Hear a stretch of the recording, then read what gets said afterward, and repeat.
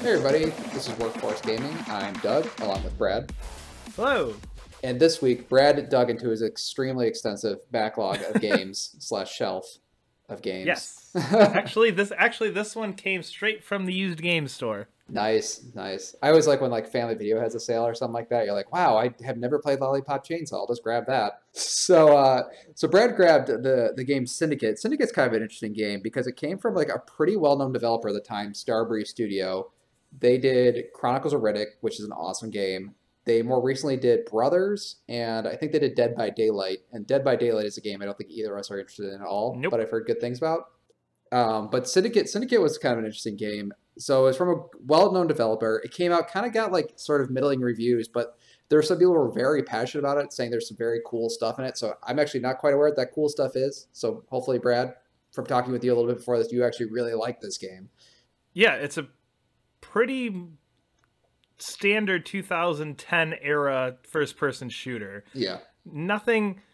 Oh, I don't want to say nothing stands out, but just looking at this game, Yeah. it just looks fairly generic. And I could see that where there's some sevens and some things like that, and people kind of looking at it and going, okay, whatever. But playing this game, it is so much fun. And that's the thing that stands out to me with this game is it's just fun. And it does do some different things. It does some cool things that we'll talk about. But it's just one of those games that it feels good to play. Yeah. And especially going back 7, 6, I don't remember exactly when this came out, years ago, that's the part that I feel like you really, if you have a good game, that's what's going to hold up. The graphics look dated. You know, the story feels like a story from 10, 15 years ago, especially having just come off God of War.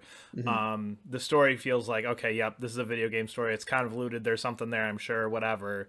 But just the gameplay is so much fun, and it holds up so well, and it's very tight, and everything just feels perfect. That's really interesting. Actually, of all the things I was expecting from this game, mechanically solid was not one of them. I feel like when you go back for old games, you definitely have to have a lot of caveats. And you're like, well, you know, it's back in the day. They didn't quite figure this out, but apparently it's like pretty mechanically solid at the very bit. Yeah, it definitely feels like something that if it was released now, I mean, it would get torn apart, obviously, just because story, graphics, all that stuff. But if you were to update all that, there's nothing mechanically that I would say like this is a glaring thing that needs to be changed. There's you know the few minor things. And there's a few things where it's like okay, we don't do that anymore, but that's okay. But for the most part, it holds up. It's a good first person shooter. It feels really cool. And they do some unique things with the gameplay as well that tie really well into the story and the way characters interact with each other with how the gameplay fits into it. Yeah, no, one of the things I actually remember about this, speaking, like trying to get a little bit in the story and stuff, I know you said it's a generic video game story, but I remember one of the big selling points of this, because it was based on a very much older game that's actually similar to XCOM, but the whole point of like Syndicate is that you're not necessarily a good guy. Yes. So yeah, from what I understand is like you're actually kind of a bad guy in this situation. So what is kind of like just like the base plot, maybe not necessarily, but like what is your character's position in this universe? So essentially the story of this universe is this is set decades in the future, and at this point all of the big corporations basically run everything. Okay. And they're called syndicates, which is where the name comes from. Each one's called the Syndicate. And they're kind of in this like constant arms race with technology of who can create better stuff, and the elite people kind of have these really fancy things, and the people who aren't, they're called chipped and unchipped because you get implanted chips. Oh, that's cool. So the chipped people are kind of like these elite people, and then there's the unchipped people who are not. So you're a member of, or you're an agent working for one of these syndicates, who basically gets the, I think it's like 6.0 version of the chip, the new experimental chip, and you are like the best hitman they have to go and try and like figure out what's going on with these under syndicates, and they're trying to take you're trying to find one of the scientists who helped develop this new chip who's going with another corporation. You're trying to kind of spy on them, figure out what's going on with them. And towards the later part of the game, it does get much more murky into like, oh, okay, I don't necessarily know if what I'm doing is the good thing or not, and I don't necessarily know what's going on. So it's set up in the beginning where you do feel like, okay, yeah, yep, this is what needs to happen. This is what's going on. But by the end of the game, you do have that more sense of like, oh, wait a minute. They're just doing the same thing that I'm doing, but instead of being for Google, they're for Apple. So I guess does your character question these? I mean, the player, you're obviously like questioning these motives throughout the game. Is your player character questioning these motives as well, or is it just like this is his job? He knows what he's doing is not necessarily a good thing. It's more of the, you know, it's your job for the beginning. There is a moment, I want to say about 3/4 of the way through, where it becomes blatantly obvious based on a couple things Yeah. that, you know, obviously it's an old game, but I still don't want to necessarily spoil because it does change the dynamic a lot for the last quarter of the game. But there is that major shift of going like, okay, yep, there's some shit I didn't know about. Okay. Okay. That changes some things. So, But it yeah. changes for the character, not just the player. Yes, it changes for the character. The character Oh, okay. specifically realizes, like, oh, okay, this is why these things are happening. This is why I've been pushed to do this. This is why I have some of those, like, I don't know if this is necessarily the best thing, but it's my job feelings. Gotcha. The thing I like, I think some modern storytelling game has done that. I like when they sort of keep things from the player, but that the character you're playing as knows this might not be necessarily a good thing. Little Nightmares, I think, does that really well. Yeah. Um, so I was kind of hoping that like maybe it's like even if like the player finds out this is a bad thing that I'm doing, but the player character you're playing as is like, no, I still got to do this. Yeah, Uh, it's nothing. It's nothing to the level of Little Nightmares. It's more of that like you're a freelance mercenary feeling, and you're oh, like, okay. okay, I don't know if these guys are the best people, and then you have that realization at the end of like, oh no, these are not the best people. There might be some. Maybe I should be on the other side. Maybe these are people are just as bad as those people. So you do get some of that murkiness towards the end. Yeah. It's nothing as blatant as Little Nightmares, where it's like, oh, oops. Yeah, yeah. So I guess on that note, like, are the enemies you're facing just like other corporate mercenaries and stuff like that, Yeah. or So, and this is where I think one of the things where the game really shines and really comes through well. The boss fights are really really interesting and well done. Those are just against other people like yourselves for Mhm. different companies.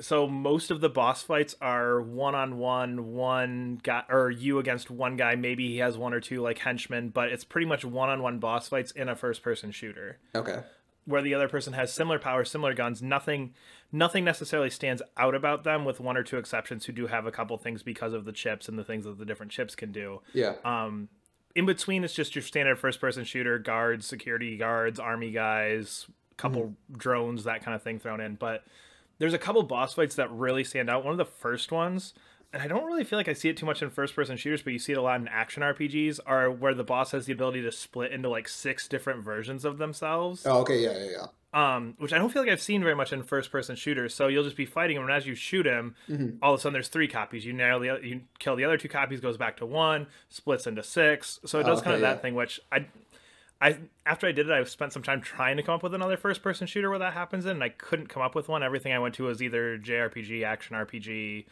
platformer, those kind of things. Yeah, that's definitely an RPG or action adventure sort of Yeah, tropey kind of thing. That's kind of interesting, you know, in a first person shooter. I think a lot of first person shooters do. They try to go like really hard sci-fi, so that's kind of a fantasy thing that they're not willing to touch.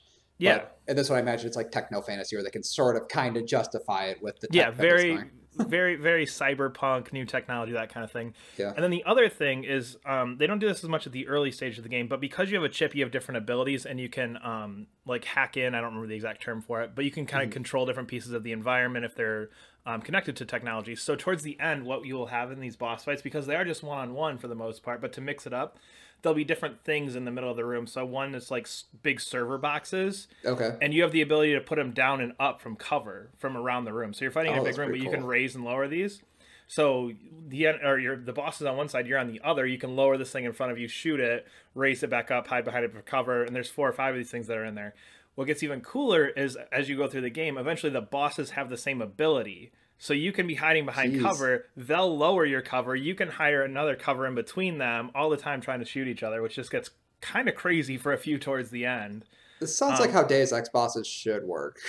Yes, yes, very much. Where there's actually some thinking involved, and Yeah. and that was a couple of the boss fights towards the end. It's a lot of like, crap, he's lowering that cover. Okay, I can run to this one, and I can raise this one up, and then I can hide there for a second, peek around.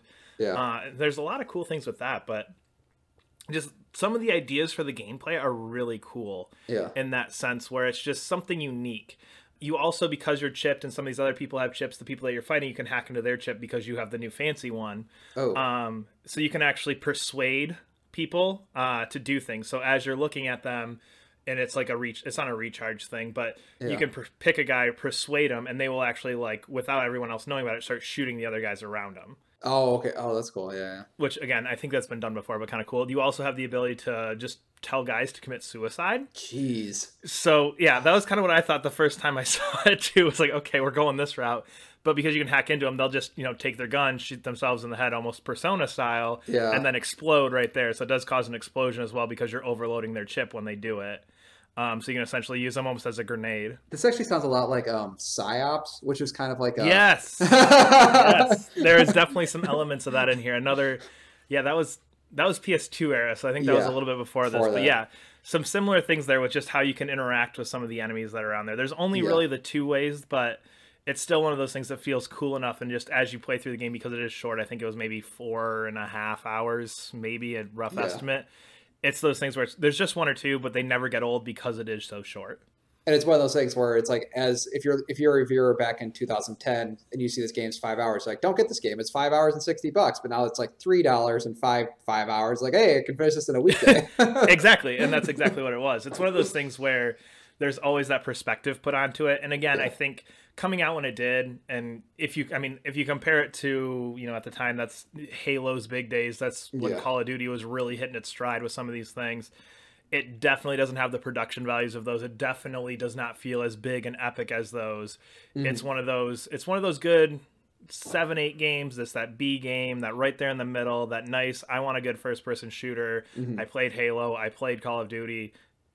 Let's give this a shot. And that's I think what this game was. And again, now seeing it sitting around on shelves for $3, you're not going to spend a better $3 in this game. Cool. No, shoot. Dang it. I hate when you describe these games because it's like, crap, I got to finish that. I've never played Lost Planet. There's like these like games. Never played PsyOps. PsyOps was the one I actually always want to play too. PsyOps was good. I remember liking PsyOps. It's been 10 years, but I remember liking that one. I was a Second Sight kid. These kids will love these. Kids will love these references. PsyOps and Second Sight, I'm sure.